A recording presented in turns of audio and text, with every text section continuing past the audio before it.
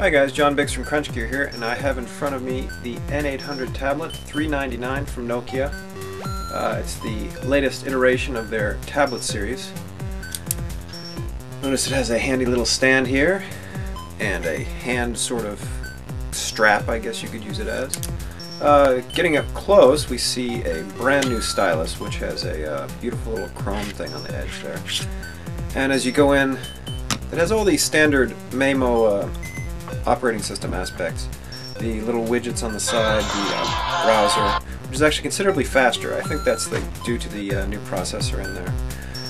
We also have contacts, a number of games and utilities, all your standard stuff that you saw on the 770, but it's considerably faster now. There's also an SD card slot down here for expansion.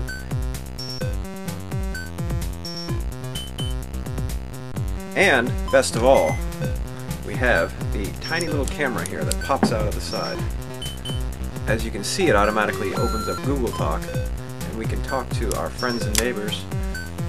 The general look and feel is considerably improved over the 770.